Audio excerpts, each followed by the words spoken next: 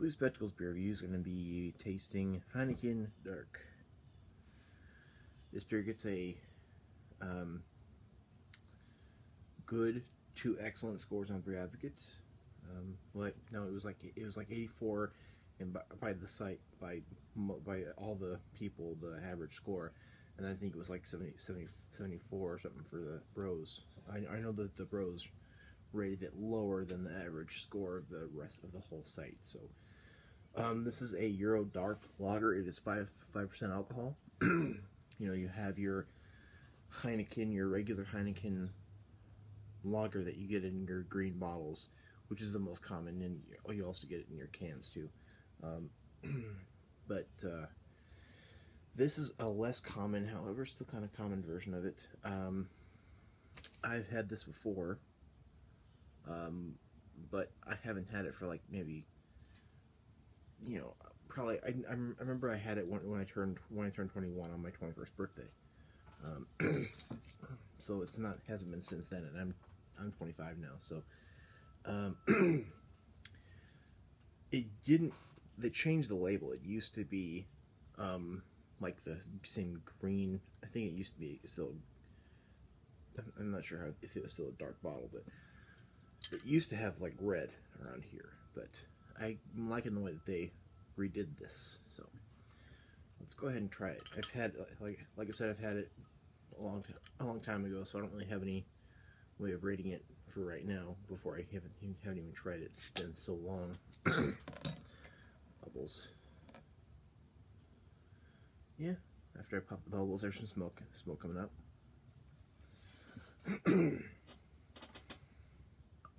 This is not ale. This is a Euro Dark Lager. Is what this is. But this is at Hy-Vee in Papillion. $1.60 for a single. Okay. Very thick, 5-finger,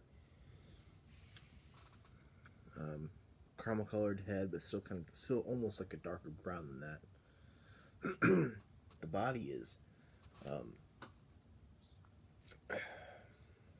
brownish red. When you put it in the light, there's like a ruby highlight that comes through it, and it's clear, very clear, with a good amount of bubbles. It looks really nice. I like the head that it has built up from that pour.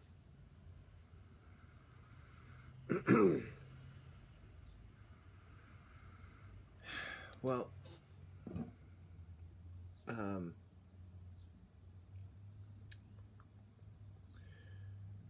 what I'm getting like off the bat is like a roasted note, a roasted malt note. That's definitely there. A light brightiness, not super there, but it's there a little bit. And that's what I'm getting. Let's go ahead and try this.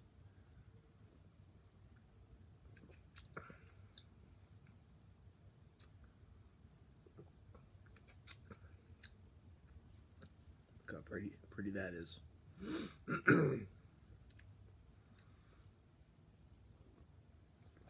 And I can see how the beer snobs would kind of bash this because it's by Heineken, which is a mass-produced, which is a company that mass-produces beer, and that's just, they turn their noses at it like it's, I don't know.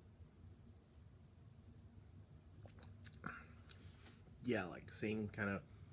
It's mellow. It's very mellow, but I mean, there's flavor there, so it's not like a beer that has no flavor. It has flavor, but it's a mellow flavor. That flavor being of roasted malt, a slight hop backbone,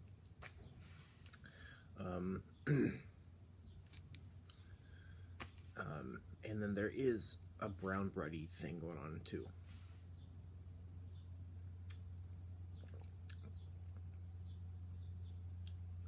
Yeah, there's almost like a caramely thing there too, like caramel malt aspect.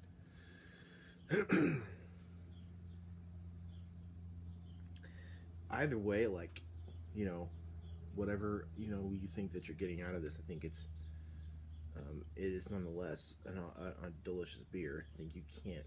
There's no real. There's no crippling issue with it at all. The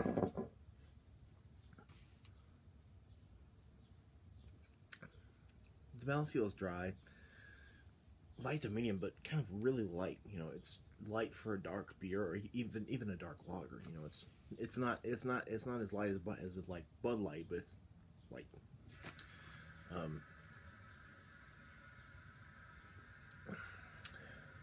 It's drinkable and it's refreshing, and I think it's awesome. I think that I like the bottle. I think that's awesome. The way they redesigned the bottle, or they redesigned the label. I don't know if they redid the bottle, but I think this is an A beer. I think that some people might like criticize it because it's not like pungent enough. It's not in your face enough. But I think that we need to also understand that while your hop bombs, stuff like that is, really awesome, and we like those things, we also need to understand that we also need to, take note that mellow beers, like say this, or Tetley's Smooth Flow, or Murphy's Stout, or Guinness Draft Stout, although they are mellow, although they don't have as much flavor as, say, Founder's Breakfast Stout or something like that, they're still worth trying and worth drinking, because you shouldn't. I think that we should be praising more than just your hot bombs or your huge like Founder's Breakfast Stouts or whatever whatever the craft beer world is praising at the moment. Nonetheless, this is an A, definitely an A. I think that if you can get a 6-pack of it, I mean, I would do it. I didn't see a 6-pack of it. I just saw the single, because I was gonna buy a 6-pack, but I didn't see a 6-pack. So if I see a 6-pack of this, I'm getting that, because also if it's a 6-pack on sale, I'm definitely doing that. Either way, I think if you're getting this in a single or 6-pack, it's definitely worth your money and your time and your palate.